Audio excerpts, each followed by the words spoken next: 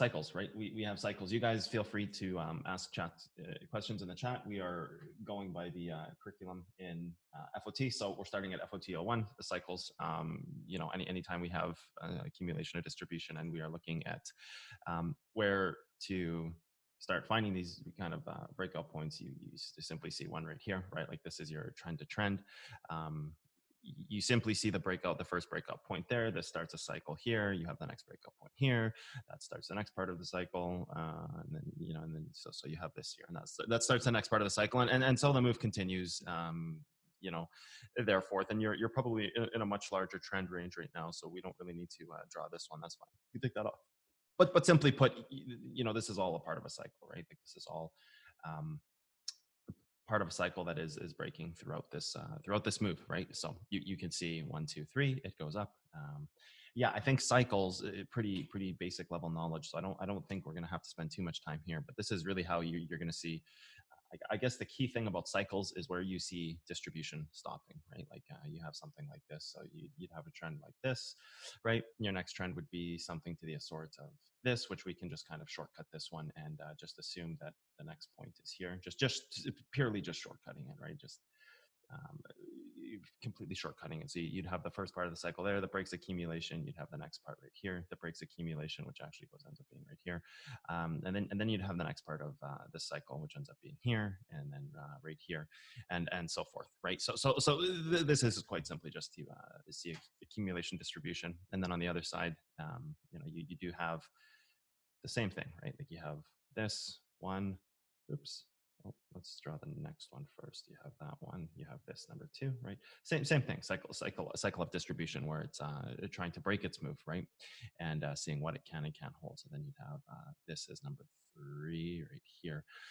So cycles, accumulation, distribution, and it really gives you your trends, and it is a nice way to see exactly how to account for when something is expected to break up or break down, right? So looking at any one of these, we can go here, trying to stop distribution, right? It does break through it and holds its level from back here, right? So that's fine, hold its level from back there. Let's just continue forward. And in this moment here, this would have simply been right here, right? So this would have been right here. So as you are in this move and you are breaking these trends, right, you're creating those kind of next points. So you do have that first point there.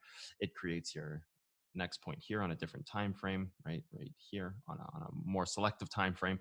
And then so you can see where distribution happens, right? And then you create your next cycle, and then when you break this, you're likely going into another pullback against some kind of hold range, right? And then so it happens right there. You do have your hold back against this range right here, right? Like you do have a pullback against this range. So quite simply, just very nice. Cycles are quick, right? Horizontal axis and time, FOT2. So if there's no questions, I'll just continue going on. Unless you guys have questions, you just put them in the chat box, and I'll just stop and answer them as we go. So horizontal axis in time, that's an interesting one, because this is unlike cycles, or cycles are very static in nature, right? They have very static trends. Your axis and time, horizontal and vertical axis, right? That up and down motion. This is something that's very dynamic. It's a factor that we use in trading in the moment. It is not something that we are saying, okay, we have the static level. Like this would have been a static moment, right? Like we take this back here. This is a static moment. Okay. So this is very much FOT 101, static moments that have very specific reaction points, right? As they get more advanced, we call them data points in a much deeper way in butterfly effect. But for future of trading, it's like, okay, we have these static events and moments of horizontal and vertical axes controls these, right? So you can see in this moment here, you would have had a hold level trying to hold this move up right here, right? Which gets hit there. So then once that gets hit and it's a tested level, your range is pretty much broken here. So again, a little bit outside of the context of FOT, but really this event, like horizontal time, we're just going to refer to it as time, because it's really what the horizontal and vertical axis is. And time is a static event as to where time. I don't know if we can actually go to the 1 minute candle there. Let's take a look. Set this back to auto. I'm assuming my whole replayer broke now. Quite possibly, yes. It's the whole replayer broke. Yes. Okay, let's try this again. Back to this moment here, right? Or even that moment down there. We'll start with the 15. There it is. Right, the first spot where this kind of breaks and hard closes, and we'll talk about the hard closes too in as we go through this. I don't think we're going to be able to quite get to the 1 minute candles. Maybe the 5. I think there's not enough information. The 5 is good. What about the 3? Can we get to the 3? Yes, we just can't get to the 1. I don't think. Oh, we can. We can get to the 1. Okay, perfect. Just trading view being trading view. Nice and lovely. This is a point where you have a very specific trend, a static moment, and when we look at the effect of time and the horizontal and vertical axes, right? Like the vertical axis moving up and down is simply price, right? The horizontal axis is something that is dynamic in the moment because as you are watching this move, you are sitting here. Oh, it's too far away. Actually, too far. Okay, let's get there again. That's incredible. That's actually too far. Okay. So we have to go right here. So we're actually just like, oops. No. We're actually right here, and this is all we can see.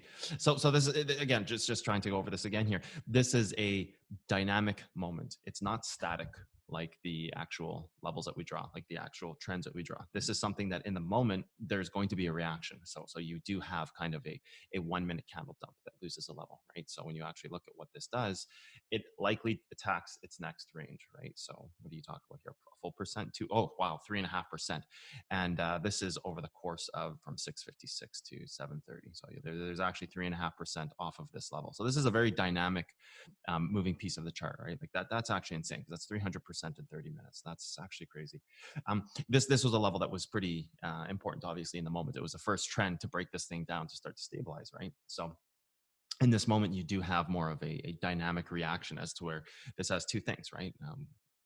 In the further information, we call this polarization. Like in butterfly effect, this is called polarization. Now, polarization is a very broad term that takes probably 40 lessons on its own to learn. So polarization we're not getting into, but this is very much a polarized moment where it's kind of up or down. So you can think of the effect of time is happening in the moment. So if you guys are trading this and you see this trend, you have to be aware of what the potential effect of that time is. So in this 1 minute candle here, I would actually wonder how much is it? What is a full 7% in 1 minute candle, a full 1.3% in a 1 minute candle. That's insane. So a 1 minute candle, 120, 130%. That's actually crazy.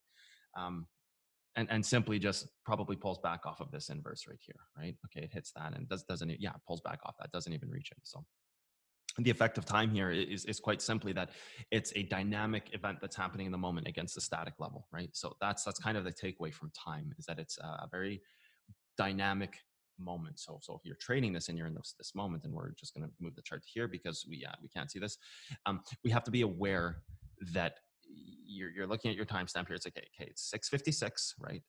6:57, 6:58, 6:59, 7 o'clock. So this is like the perfect example of an in the moment, the effect of time. Time is a static factor in our charts. Whenever we look at anything, we can even pull back to here. I would look at this and I would say, okay, it's 5:30. What does that mean? That means we're 24 minutes away from the next close, right? So we're 24 minutes away from the hourly close, which is a 4-hour candle. So what is a 4-hour candle showing me here, right? Like what is an actual 4-hour candle showing me in this moment?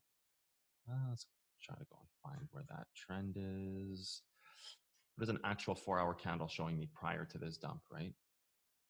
4-hour candle here at 3 to 7 o'clock in the morning is showing me that it's testing its range in here. Like it's testing whatever hold ranges is in here, right? Like this is very important information to know, right? 7 o'clock in the morning, 5, 6, 7 o'clock, like this 6 to 7 o'clock phase here, this 1 minute candle completely dumps the entire piece of that chart, which also opens up a new 4-hour candle, right? Like you have that 7 o'clock time frame here.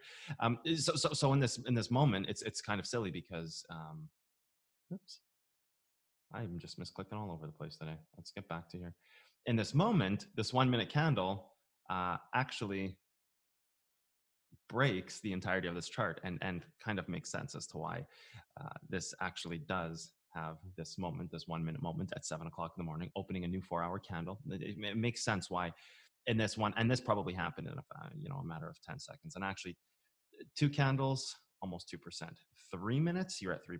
So 3% move in 3 minutes at the opening of a 4-hour candle, right? So kind of the static effective time, or sorry, the dynamic effective time against static levels, right? So I think that's really important when you think of horizontal axes and the vertical and horizontal axis and time and how it affects a chart, is to be cognitively aware that there is this effect on the actual clock, right? Like you actually, when I'm looking at levels, I'm actually checking the timestamp. It's really funny because it's nothing technically related, but it has an effect on the actual chart. So every time something's happening, I'm always looking at the timestamps and I'm saying, oh, it looks like we're about to dump. Oh, we're 2 minutes away from a new 4-hour candle. Oh, this would actually set up a hard close on that next 4-hour candle. Oh, so in the next 2 minutes, we could potentially dump, right? So then I have a very clear indication of what's happening in the moment. So the effective time is one that's very thematic, right? You have to make sense of why it exists and what it could potentially do. It's not one of these static levels. It just has a very reactionary means, right? Hey everyone, how's it going? As you know, I'm now giving out some of this content for free that I was otherwise charging for the past little while. Yeah, drop a donation, subscribe to the channel, join Patreon. You'll get access to Discord. Great way. Lots of top level traders in there, people who are doing this for a career every single day. So go to Patreon, join a tier, get access to Discord. Go on Reddit, talk about future of trading, talk about the science of trading, talk about cotton candy, socials, everything you can. Let's help this thing grow. It's the way you guys can thank me for giving out this content for free that I was otherwise charging money for. So I'll leave a Bitcoin address on the screen. I'll leave the Patreon address on the screen. Just do something to help out.